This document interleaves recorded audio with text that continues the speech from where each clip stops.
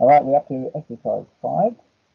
This is obviously a line work exercise, but there's a couple of new things here. This one is a border drawing. So we have an actual border that we need to insert. So we're taking a template for that one. That is on the media site. Just under the AutoCAD exercises. A4 border sheet template, the name is A4 sheet.dwt, which is a drawing template in AutoCAD, which is just a drawing file. Okay. And so it's like an empty drawing that you're going to start your drawing in. So that's the way you normally do it. And that's what's normally done in the industry. You have a sheet and you start drawing on the pre-prepared sheet. This is not the 370, 270 you had before, because that's too big for an A4, so it's going to be smaller. Now that sheet you download off the website, off Moodle here, just right click on that and save link as, depending on your browser. And you put in a place where you can pick it up in AutoCAD. So here we are in AutoCAD, and found that file, and it should just open like that. Now you notice that bottom corner is not a 0, 0. In fact, the dimensions on that bottom corner is 10, 10. So the 0, 0 is down here. So at least the border of the actual sheet is starting at 0, 0. And this border around the sheet is 10 millimeters in. And there's text in here that hasn't been filled in. You can put your date and your name and the right version there, and you're ready to go. The only other catch with this drawing is it doesn't look like this dimension is correct. We have the start point of this first circle says there 40, 30. That doesn't work. It's more like about 80, 90, or maybe 95. So just change that to 80, 90. And that's it. So we're going to start the drawing off with that first circle, bottom left hand corner, 30 diameter, and it's going up to diameter 30. So here we go, starting a circle now. Don't forget when we're writing dimensions, we're writing them from absolute, so it's from the 0, 0. So I said if you do circle at about 80 to 90, that's about there. And then the diameter, it's 30 now. You notice the default for AutoCAD is radius, not diameter. So if you did want to put that diameter in, you can right click and click diameter. Now it's set as a diameter instead of a radius. There's my first circle. Alright, now the next one is we're going to do, we go 50 RPM and draw this next circle, which is 40 diameter. So 50, and there is a straight line from there up to 50 mil. So pick line. You got to pick up the center of the circle. It's not picking up until you hover over the edge, the actual circle line, and when you hover, that causes the origin to pop up. Now I can click it, and we're going 50 up. Now vertical lines are easy because the mouse will click to vertical. You can just type 50 and hit enter. You don't need to put an angle in. All right, that's our first one. Then we have a circle there of 40 diameter. So you'll notice that back to radius again, so I right click and hit diameter. There's our diameter circle, 40 enter. Or I could have just typed 20. So, right, now the next one is a bit trickier. We have a line here that has an X dimension of 80, but a Y dimension of 10. Right, so it's going to go 80 along the X and then 10 along the Y. Now, we could do that the cheap way, which would be just do 80 along the horizontal and up. There. So if I go back there, I'll get it right. But can I do it in one step? Yes, I can. I'm doing an incremental line this time. Incremental line. Now that's actually on the media site as well. If you get on the bottom, we've got some help here. But the very first help there is how to input points using incremental absolute. You just watch that video. There's 5 different ways you can put an input in there. We already know dynamic, which we've been doing it, and absolute the first 2. So there's some other ones there which will give you some help. And to do that, you need to be using the command line. Alright, so there's my command line down here. By the way, if command line is not showing, you can just do Control 9, and that will turn it off. So if it's not showing like this, hit Control 9, and it turns it back on. Alright, so I'm trying to do line. When I click line, notice command line down the bottom is saying line, specify the first point. The first point is there, clicked it. Now the next point, now if I go down and see, if I use my mouse, I'm doing the dynamic input, which is polar, length and angle, but it's not length and angle here. It's X and Y. So I don't want to do this polar thing. So come down here and type at. That means incremental. 80, comma, 10. Enter. Right, so what that's done is it made 80 in length. Let me just double check that. The dimension here is 80. Yes, it is. And the vertical dimension is 10. What I wanted. Alright, now we'll circle for this one, which is diameter 40. It's exactly the same as that, so I'm going to make it. So I'm going to copy this circle and put it over there and make a copy of it. How do I do that? First, I highlight the circle just by putting there's a couple of ways I can highlight the circle. I'm going to click the circle. The circle is blue with a handle, so little blue boxes are called handles. So that means it's active. I could also make it active by doing a selection box. It's one click of the mouse, move the mouse, click again. So anything that crosses the green selection box is chosen.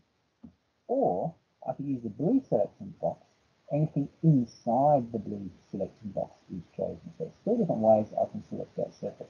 Alright, then I go shift right click and I'm going to do a select, just right click without the shift, copy selection. Copy selection from the middle to the end. There's the same circle, same diameter, and it's copied over to there.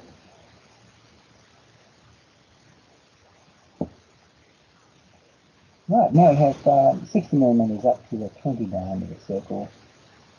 So we've got 60 millimeters up from here.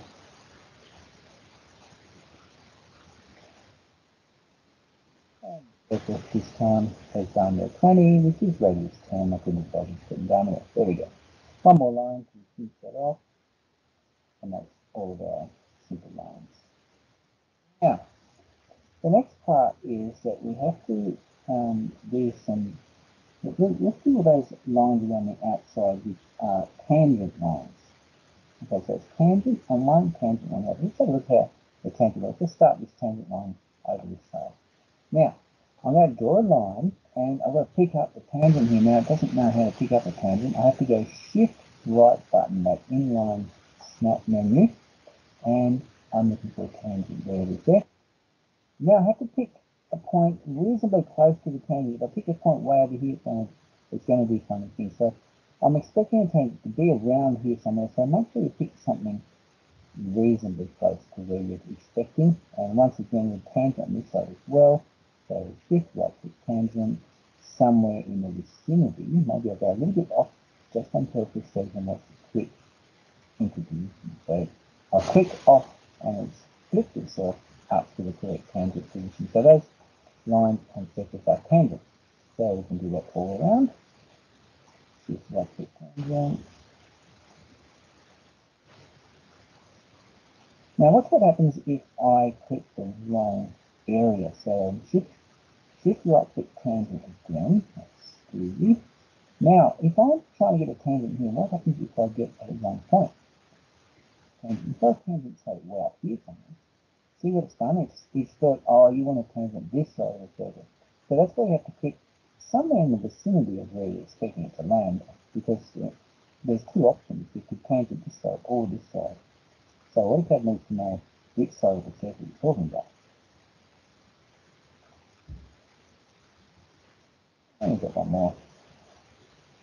Tangent. One.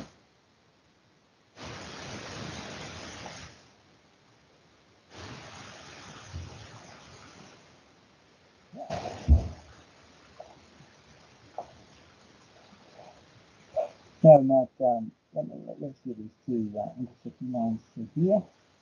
And those two, so center that to there, center that to there. So from the center, which is very easy to pick up. In fact, the center can be picked up as an intersection of two lines or as a circle center. Circle centers have a circle around them. Here it only works. And I'm trying to tangent to here, zoom in a bit. shift right click tangent again, and using lots of tangents, and you've got to be somewhere close to it. I mean, you could go a bit off, like say there, still works, but you can't go to those sides and you'll go slip. And then there. Now the reason I did those two is because I need to draw a line from here to the center point on this line. Okay, now center point is another special point, and that will also be in that online menu, So intersection is already on. I already had a snap set for intersection. If it wasn't, I could go shift, right click, and say intersection to make sure I pick up that intersection. So there's nothing to stop me doing that. I'm allowed to do that any time I want. Now if I go to this line, you notice it's doing a horizontal. Well, it's not the middle point. That's snapped the horizontal, because it's got a horizontal preferences, and now it's got close to horizontal. You go, oh, you mean horizontal. I want midpoint here, so shift and look for midpoint. Right now I'm looking for the midpoint. You notice it's a different symbol. It's not horizontal. It's got little triangle. Even if I miss it, if the green symbol is on and I click, it'll go to that green symbol. Right, so that is the middle of that. So those two pieces of line are exactly halfway to the middle of that line. Alright, now we're taking from there to the tangent to the other one. Tangent, we're doing lots of tangents here. And a couple of lines left to go. Another tangent from here and here. So these two are doing opposite tangents.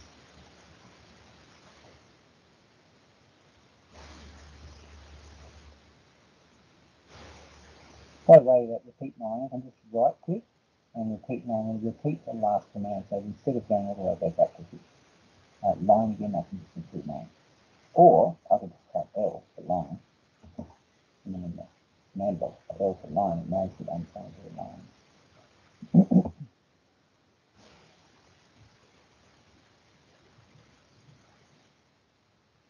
And then again. And I think we're about done. Now we've still one more here, because this line from that intersection point now doing a perpendicular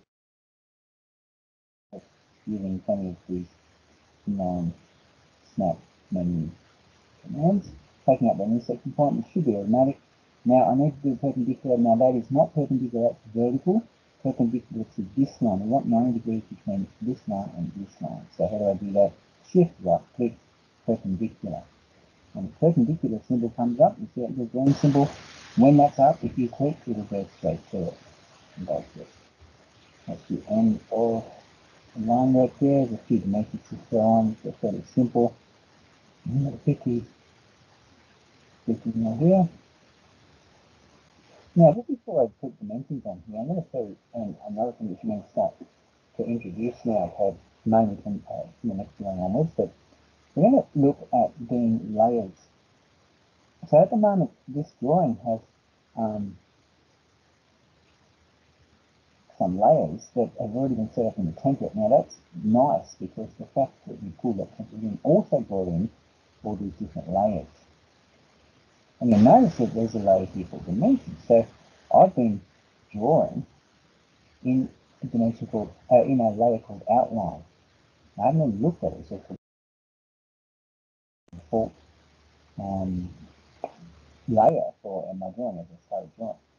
Now, before I put dimensions on, I'm going to switch my layer to the dimensions. So just double click on dimensions. It's now green. And so if I start drawing, I draw green lines, because I'm on a different layer now. So if I switch to the dimension layer before I start dimensioning, then it will automatically put them all in dimensions. If you didn't do that, you can actually come back later and change it, because I'll do that in a sec. Alright, my first one was a 50mm vertical dimensions here. Looking good. And then right click repeat. This is 80 from that there.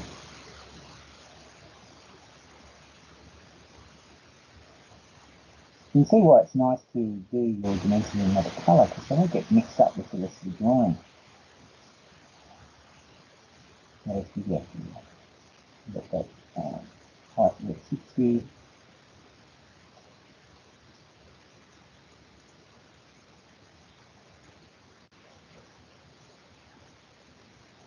And now we have to do some of those circles. Now the circle dimensions are by diameter. And so let's have a look up in here. The different types of dimensions, we've got radius or diameter, which is diameter. That's the circle. And just place it where you like. Put it down. It's only a small diameter, so quite quick. Picking up these different diameters. Just right click to repeat the last command, which was those diameters mentioned. Alright, now the only things we have left is, well, we've got those two equal ones, and we've got last, let's do this 90-degree angle here, which is an angle dimension now. So up to the dimension thing and see what we have. We've got linear, aligned, angular, so that's the one we want to click on there. So angular between that and that is 90 degrees. I think our dimension's a little bit bigger than theirs, so we could have to shrink our dimension to scale down a little bit, but we'll get away with that. And this last dimension here is a bit more interesting. This is an aligned dimension, so it needs to go from our end of that line to that intersection point. So there's one, and then we'll do another one here. But what you'll notice here is that it's giving us a number, isn't it? So that's what the dimension is supposed to be. It should be the same number, so let's just use those numbers to double check. Yes, it is 29.58, but it's not what it says in this drawing. It says equal sign. So we're going to override this dimension. So we can right click and just so. So what I'm doing is I just double click that dimension as that brings up the dimension itself, highlighted, and it's got the equal sign, and that's it. So basically you're raising the number and just putting a symbol in. That's it for this drawing, I think. Yep. Done. Now you could just add your name and date down in here. You can do that with text, but we won't do that in this drawing. This is not yet a proper drawing, that will be the next time. That's it for drawing exercise number 5.